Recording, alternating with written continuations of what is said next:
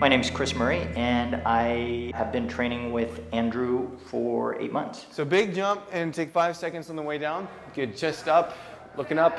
Good, big jump, so 5. I was someone that actually was intimidated about training, especially some of the things that I saw in fitness centers and gyms where you see people yelling or sort of barking commands, and that's not something that I wanted at all.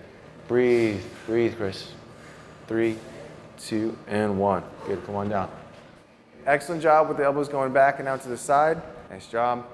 Working out with Andrew is some of the hardest workouts I've ever done, mostly because it's challenging me mentally, physically, in all sorts of ways. And I get red in the face and I'm sweating hard and all that. But at the end of the day, we always have fun. And there's been times where I'm working really hard and laughing at the same time, which, you know, before I would have never conceived of like working out and laughing at the same time because I never really liked it that much. They're enjoyable while you work hard, though.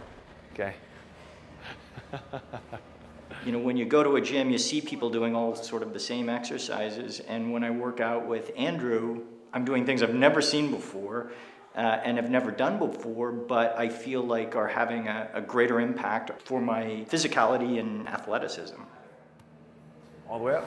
Good. Let's get 2 more. 2 more of each. Good.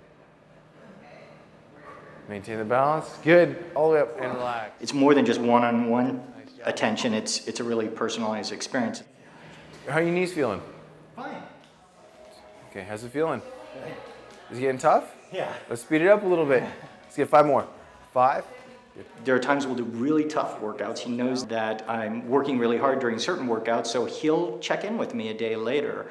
Or even later that day and say, okay, tonight you might want to stretch this way, or tomorrow morning stretch that way. So he's been really good about following up with me, but also he's accessible via email and text messaging. He gives me also a workout routine when I work out on my own. And there's been times when I forget what a certain exercise is on the routine that he's given me, and I'll text him and say, I forget what this one means, can you remind me?